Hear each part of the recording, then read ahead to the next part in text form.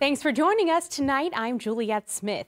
Honoring fatherhood, nostalgia, and car enthusiasts, the 55th annual Vintage Car Show at the Valley River Center attracted hundreds of families this Father's Day weekend.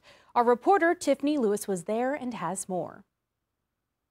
It started in 1969. The Emerald Empire Vintage Auto Club displayed 28 classic cars throughout Eugene's mall for Father's Day. It's been a tradition in Eugene for 55 years. Father's Day is an appreciation for being a dad. I think the kids appreciate having a dad, somebody that can help guide them and do certain things in life.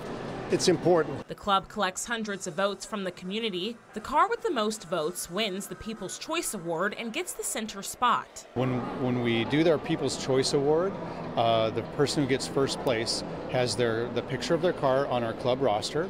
They get a first place plaque, and they automatically get put into the center court. Offering a peek into automobile history, the club only showcases vehicles from 1928 to 1975. It's also an opportunity for car enthusiasts to display their passion and craftsmanship. In 2014, I won here for my car, which was a 1950 MGTD, and I also had a 1962 Triumph TR4, which I've also had over here. And I've been a member of EEVAC Car Club for many, many years. It's a hobby. You gotta really love cars. And when you love cars, you spend a lot of time and a lot of money.